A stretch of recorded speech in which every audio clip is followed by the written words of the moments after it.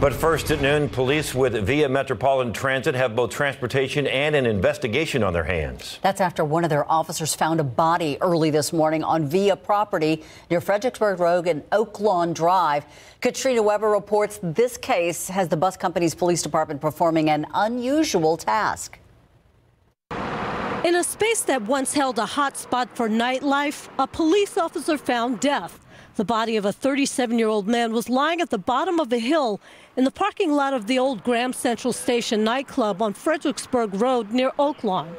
The officer, who works for VIA Metropolitan Transit, made the discovery around 2:30 this morning while patrolling the property now owned by VIA. The only official details from the bus company came in a text message from the public information officer a few hours later.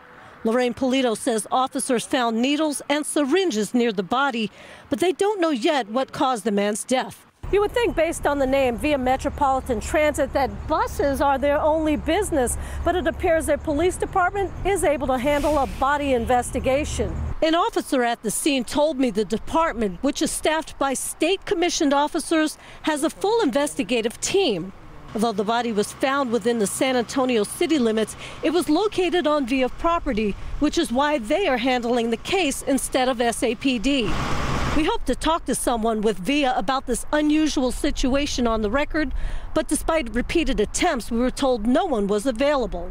An autopsy, though, could tell them everything they need to know about how the man died. Katrina Weber, KSAT 12 News.